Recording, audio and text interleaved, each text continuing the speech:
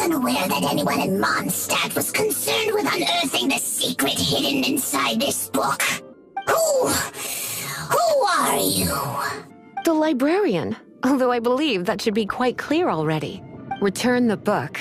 This is an ultimatum. Since you insist on concealing your identity, I have all the less reason to give you that book. After all, it contains the secret. Huh? What are you doing? Such concentrated elemental power! Please.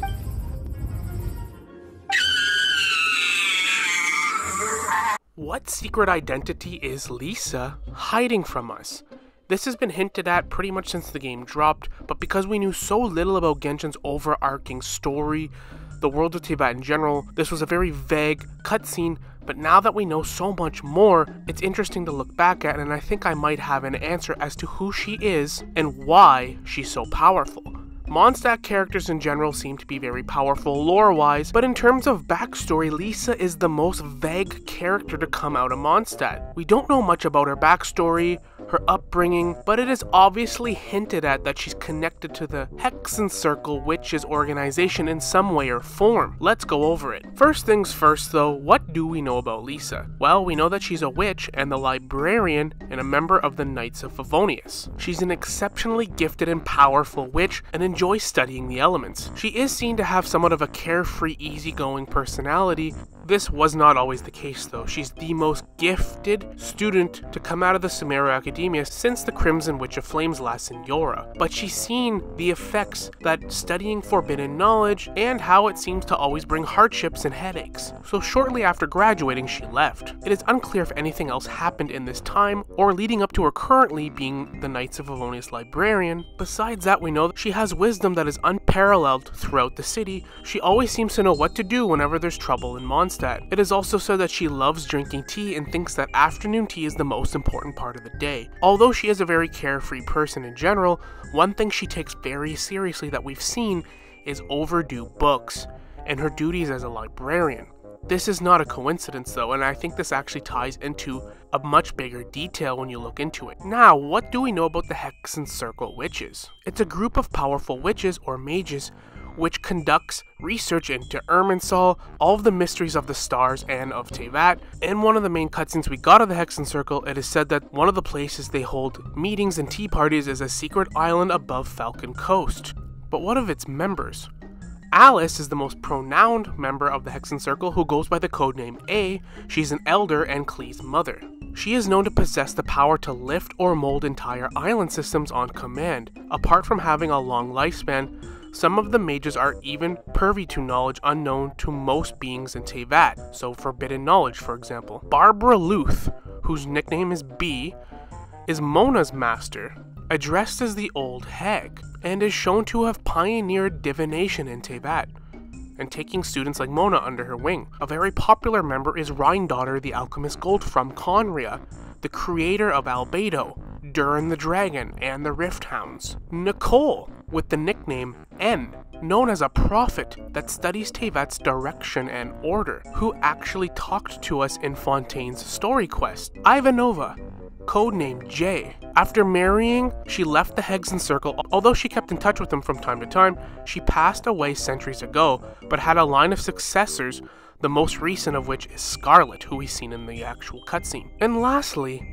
Anders' daughter, codename M, the author of The Boar Princess and many renowned books in Teyvat. Also deceased, Anders' daughter was believed to be just a human mage. Seen as that she's deceased, she probably didn't have as long of a lifespan. She was a renowned author and taught Alice the meaning of grief. She was also known as the legend that will never end because of her very popular stories and books. And that is all of the members in a nutshell.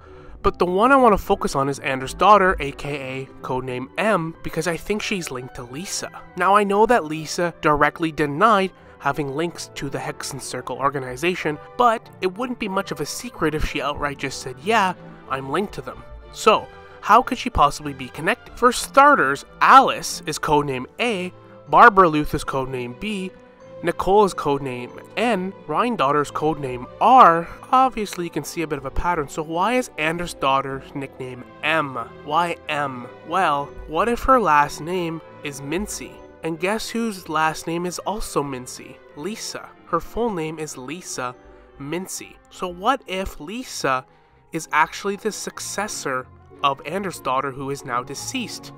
And that is why she fiercely guards books and has appreciation for her job as a librarian. Because her successor could even be her mother or grandmother, we don't really know, is the previous Hexenzirkel member, and now Lisa is her successor in the same way that Klee, Scarlet, and Mona are all successors, or at least being groomed to be, for their own masters. I wouldn't be surprised if Anders' daughter was actually Lisa's, mother or grandmother, being that we don't really know anything about Lisa's past and her family. It's left incredibly vague, and like that Abyss Mage hints at her secret identity, what if she is the new member of the Hexenzirkel, or the successor of her former master / mother, Anders' daughter, codename M for Mincy? And it is also funny, both of them are human witches, and it is actually said that Anders' daughter had orangish / brown hair. Anders' daughter was the author of The Boar Princess, which is depicted as a purple book with a rose drawn on it, and Lisa is the Witch of Purple Roses. There was also a purple lantern in that cutscene representing their little tea party gathering, and who else has a purple lantern in their kit? Lisa. And the Mincy family in general is completely unknown. We've heard nothing about this last name and this family in Mondstadt. But most importantly, they are both concerned and connected with books and stories. She was a writer of tales and Lisa is a librarian, so there's a lot of connections to be made. And if she was a secret member of the Hexenzirkel, like the Archons, I'm sure that the Hexenzirkel members have successors. There's actually proof of this as well with Scarlet's conversation with Alice. Scarlet would go to say, "Alice, you've never acknowledged any of Jay's successors. It's been centuries since the first of us took on her mantle. I've always wanted to meet you." And then Alice replied, "Do you also want to become a mage?" Where Scarlet said, "Title aside, I think I'm more interested in the meaning and purpose of the Hexenzirkel. I used to think that the Hexenzirkel was a group of women who could control the fate of this world, but now I've seen for myself that besides Jay, many other ordinary people were also among you." "Do you think less of us now?" Alice replied, which Scarlet said, "No, not at all. My interests have been piqued, and I'm now even more drawn towards the idea of becoming a mage. So the idea of successors already exists amongst the Hexenzirkel." And then she acknowledged that Jay was not the only one that was just a regular mortal. Alice has a really long lifespan. Ryandaughters, we don't even know if she's still alive. But Scarlet's master Jay and Anders' daughter, aka M, aren't immortal or have exceptionally long lifespans.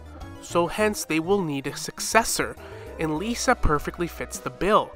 Her very vague mysterious identity hinted at, her obsession with books, her renowned exceptional skill at the academia, and her very strong elemental power, it all makes sense. Because like we just talked about, Lisa's one of the very few characters in Mondstadt that is exceptionally powerful lore-wise, but yet we know nothing about her origin, other than that she studied at the academia. Honestly, I'm wondering if her Hexenzirkel training involved her going to study at the academia and learning all that she could to be the best mage / witch possible. And she had enough foresight to leave before learning too much and all of the hardships that come with forbidden knowledge. She seemed to be so smart as to not dabble. And for her to be a secret member to not only help safeguard the Knights of Avonius and Mondstadt in general, but probably you want somebody of your own organization to watch over Klee, which all the members of the Knights of Avonius do, including Lisa, a potential member of the Hexenzirkel